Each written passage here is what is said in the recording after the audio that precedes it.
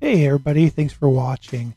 During our travels in March of 2020, Alex and I had an overnight stop around Kansas City, Missouri area. So looking on the RV Trip Wizard, we found an RV park called Peculiar Park Place, which is located in Peculiar, Missouri. It's approximately 30 minutes or so south of KCMO, and what a wonderful location it was. They happened to have a spot available, which was a pull-through, convenient for us, just being a stop-and-go overnight stay. We booked over the phone, and upon arrival, went inside the office and finished up the paperwork.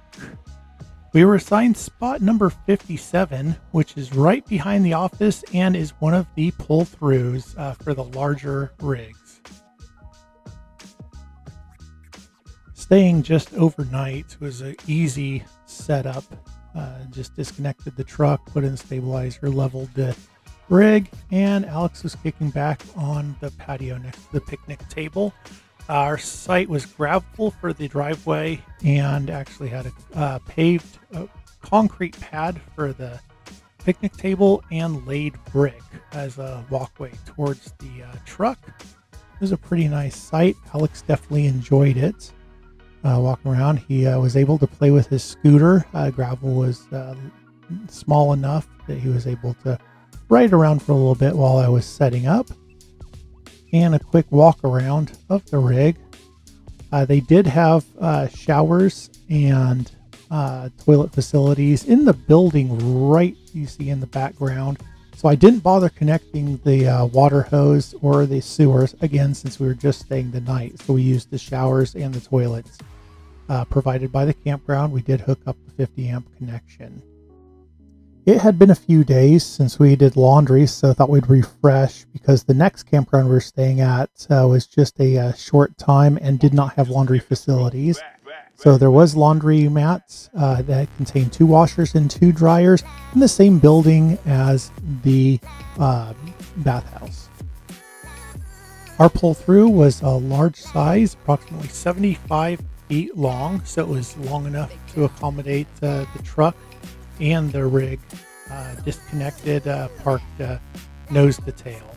So it was a great size, and had plenty of room to turn in and out upon arrival and departure the next morning.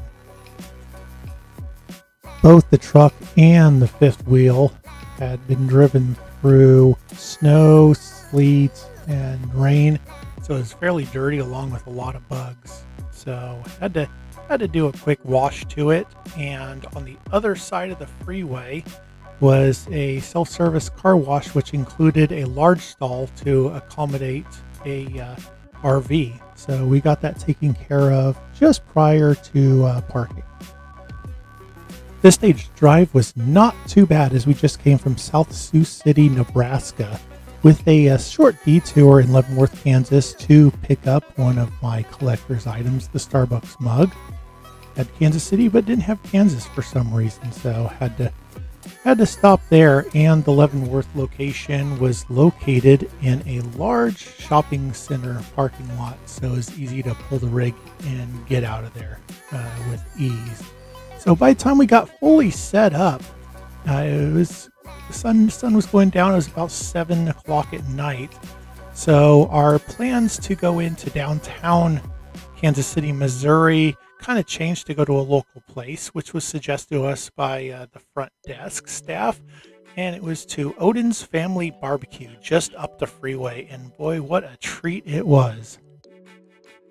As we all know, COVID restrictions vary from state to state, and the majority of the Midwest and Southern states are in the upper phases of reopening.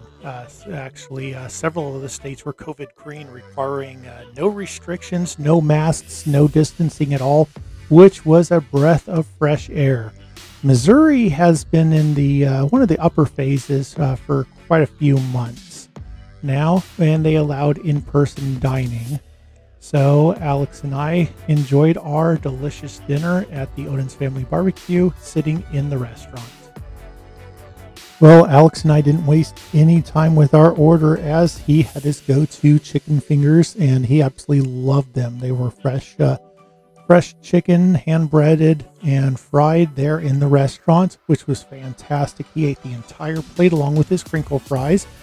I ordered the full rack of ribs with 2 sides, dinner salad. So I had the beans, and they had the slight chopped brisket right inside the beans. It was absolutely delicious. This plate was triple stacked of ribs, and it lasted me 2 days of meals. So I had a great meal the day after.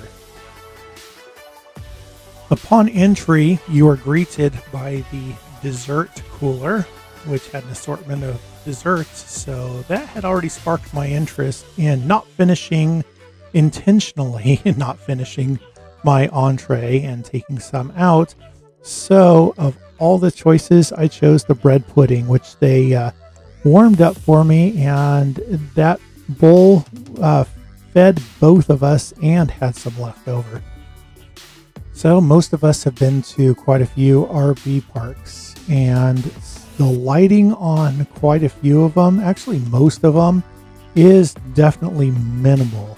The lighting at this RV park was fantastic. It had overhead street lights, floodlights. It also had globe lights located at each spot's entry and exit. So you can see at these pictures, these are taken with my camera phone, and it just shows you how bright the lights were. But it didn't affect you inside your rig when you're trying to get some sleep. So this was a great visibility at night in the RV park. All right, thanks for joining us during our stay at Peculiar Place RV Park and joining us for our delicious meal at Odin's Family Barbecue. If you have not already, please like and subscribe to our channel, as we have more videos to post and have quite a few more trips planned in 21, 22, and into 23. Have a great one, and thanks for watching.